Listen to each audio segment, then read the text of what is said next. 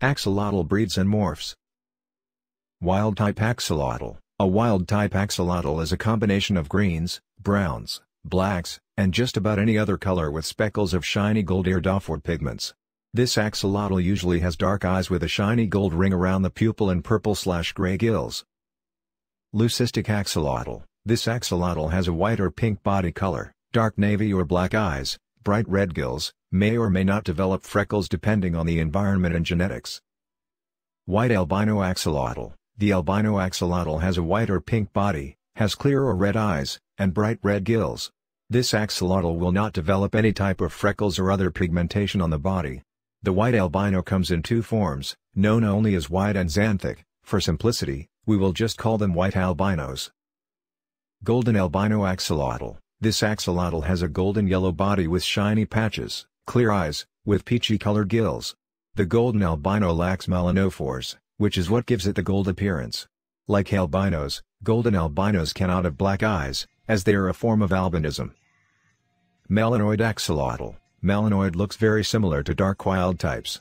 However, this axolotl has an increased amount of melanophores, or dark pigment, and lacks shiny pigments. This lack of shine means they don't have golden flecks or other colors throughout their bodies like a wild type.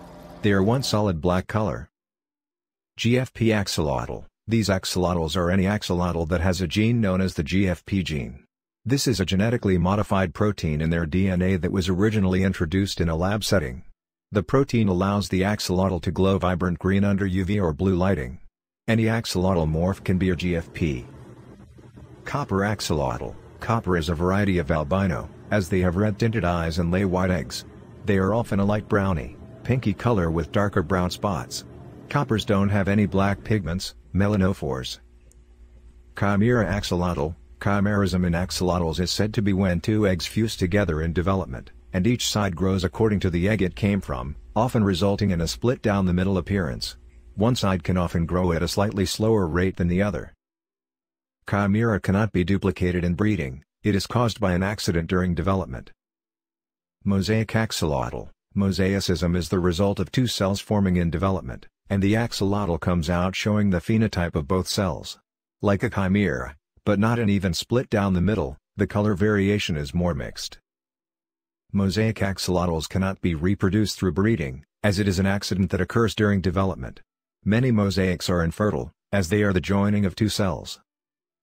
Piebald axolotl. Piebald is when an axolotl pigmentation goes all down the body and sides, not just along with the head and top, like a leucistic. Many heavily spotted leucistic is mistaken for piebald. A piebald is normally significantly darker, and thicker in black spots than a spotty leucistic. Silver Dalmatian axolotls. This axolotl has more of a purple hue to them, with darker spots along the body like a Dalmatian dog. I believe this axolotl is only available within the United States. Enigma Axolotl. This axolotl is bred by an American hobbyist, only available within the United States. There is not much known about this axolotl. Firefly axolotl. These axolotls are not genetically modified. They are produced by embryonic grafting. Darker axolotls are given a lighter tail and lighter axolotls are given a darker tail. Thanks for watching. You will find more on my blog familipet.com and my Pinterest.